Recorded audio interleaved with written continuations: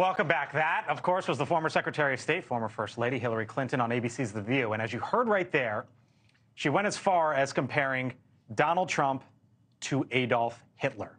She has escalated here. It was first deplorables, then it was MAGA supporters are programmed, and now it's a comparison to Hitler. I think the general rule of thumb, no matter what political side of the aisle you're on, is don't compare people to Hitler. Is it not? So she started with, before that segment, she started by talking about being Secretary of State and seeing one-and-done leaders, and that our democracy is fragile and that we need to protect it. I think the problem is believing that any president has enough power that you could do away with all of our rights. I believe that in America, we have more checks and balances, and we saw that on January 6th. That is not to say I don't believe that Donald Trump would do everything in his power if he were elected again to go after people who were saying things that are awful to him, including his former chief of staff, including maybe even you, Mick. I'm curious. But I think it was more nuanced. Yeah, I mean, this to me is just the example of the Democrats don't have policy issues right now that they can run on. Bidenomics is not working. And so Trump is a threat to democracy has sort of, it's old, it's used, and so now we're escalating. Now it's Hitler, and I just don't think that this type of rhetoric is helpful for our country. The next election is so consequential. It's the environment that creates violence and danger, is because people think everything is on the line. And as somebody who acts like she cares about our democracy, this type of behavior is exactly the opposite of what you would want to see. I'll say, I'll strongly disagree with you that Democrats are running on issues. We've got choice and abortion front and center right now. And defense of democracy is polls very high as voters' concern about the future of democracy. And it's something we should be talking about frequently on the campaign trail and across America.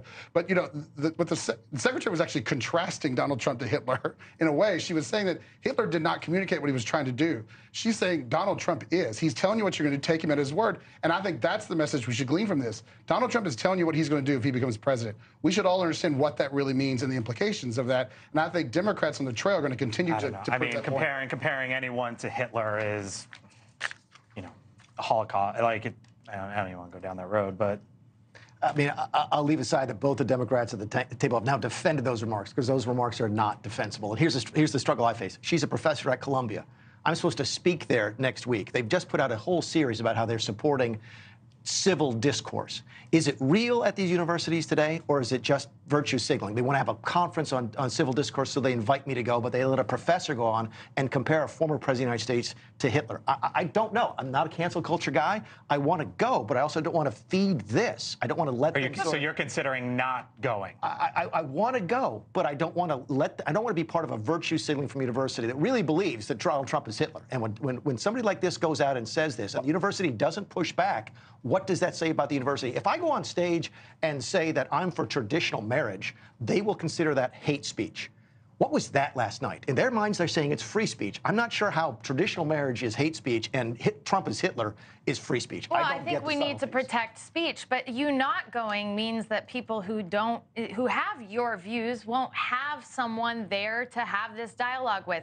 We won't expose people to views that are different than theirs. I thought the most wonderful thing about the University of Kansas is that we were exposed to so many different views, and it is critical right now. The other comments that she said in this particular View segment, she was talking about Israel and Palestine in a really effective way, in which she was really talking about the people who have the signs that are Free Palestine don't have all the information, and then she gave it to them. So, you know, people are not always right on everything. That doesn't mean that you shouldn't speak. I think you should very much go speak. It's the third time, though, you defended her and saying it's okay to call Trump. Yeah, and her comparison was not that Trump is like a better version of Hitler. It was that he was a worse one because of his supporters. She was saying that Hitler didn't say exactly what he was going to do, so maybe there was some plausible deniability from people who voted for him. He's telling you, if you vote for this guy, you are voting for Hitler with your eyes open. And so it is, again, an indictment, not just on him, but what she thinks about just Republicans. Can you imagine if we were running Clinton again? I mean, can you imagine if we were running Clinton again? I think we need a new generation of leadership. Don't count it out. Oh, gosh. Don't count it out. I mean, You think so? Well, we got a lot of people running that are. She's done. I mean, like, look, She's done. I want Hillary Clinton as president desperately more than anyone on this panel. Yes, you do. She's the reason I became a Democrat, right? So I think she's been a terrific public servant. I think she's been through hell and back. And is still fighting for a better world and a better democracy. Like this, this incident is unfortunate because I generally think you lose your argument anytime you bring Hitler into the equation. Like everything else goes away, and it's just it weakens your argument. I think there was better ways she could have done that. Thank you for watching, and make sure you go to joinnn.com to find NewsNation on your television provider. And don't forget to click the red subscribe button below to get more of NewsNation's fact-driven, unbiased coverage.